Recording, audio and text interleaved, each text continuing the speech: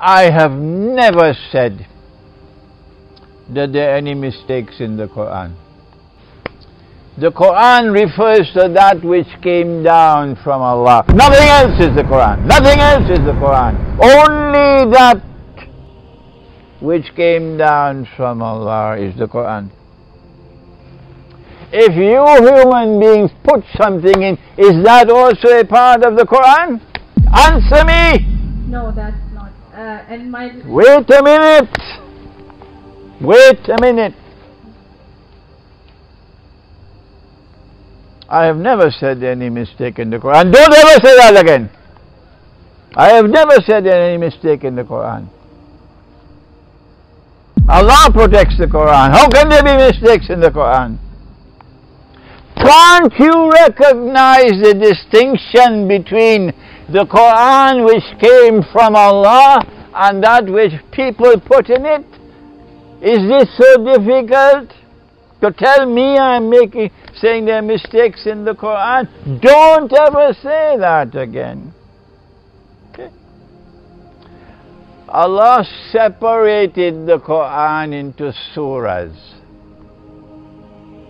Did He not do that? Good. And then He says in the Qur'an, don't chop the Qur'an into pieces. And if you do that, then on Judgment Day I'm going to question you. And you did it. You said that the first juz is up to 121 in Surah Al-Baqarah, and then you chop the Qur'an. 141. And then you said the second juz is up to 252 in Surah Al-Baqarah, and then you chop the Qur'an. Every copy of your Qur'an has that. So is that a mistake in the Qur'an? No. That's your mistake, not a mistake in the Qur'an. And I am correcting your mistake when I'm saying stop that chopping of the Qur'an. The i'rab, the fatha, the kasra, the dhamma.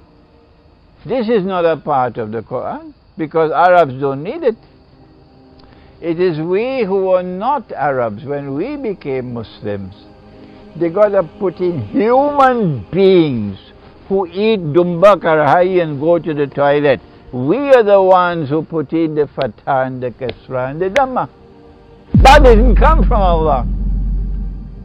So if I say there's a mistake there, is that a mistake in the Qur'an? No, it's not. No, it's not. There is no mistake in the Qur'an. None. There are mistakes in what human beings did. Go ahead.